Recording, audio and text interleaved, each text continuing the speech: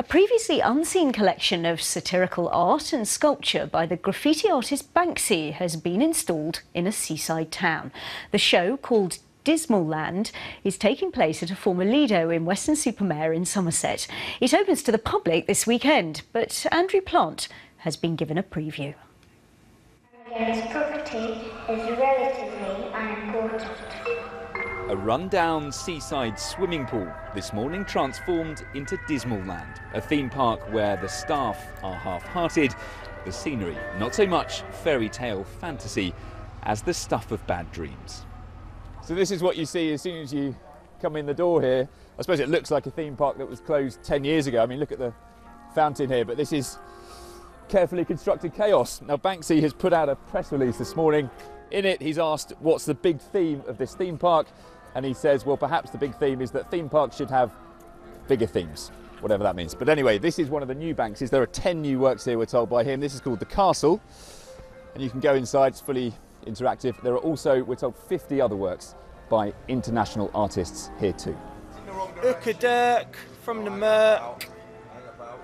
Every fairground tradition has been twisted. The impossibility of winning a prize, the stallholders all as unhelpful as possible.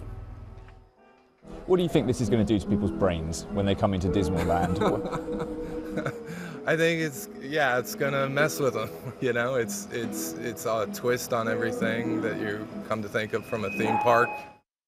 This bemusement park installation is all one big Banksy. They're all based on found anonymous. But the artist has brought together dozens of others to join in the fun.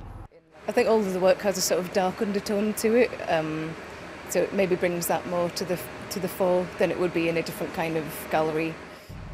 Inside a Damien Hirst, this beach ball suspended on an upward stream of air, but forever in danger from the blades below. Around every corner something subversive, death on the dodgems. Some pieces will prove controversial. 6 years ago, Banksy's Bristol exhibition attracted huge queues, over 300,000 visitors. This anti-theme park then, designed to be dismal, will no doubt be similarly sold out when it opens on Saturday. Andrew Plant, BBC News, Weston-super-Mare.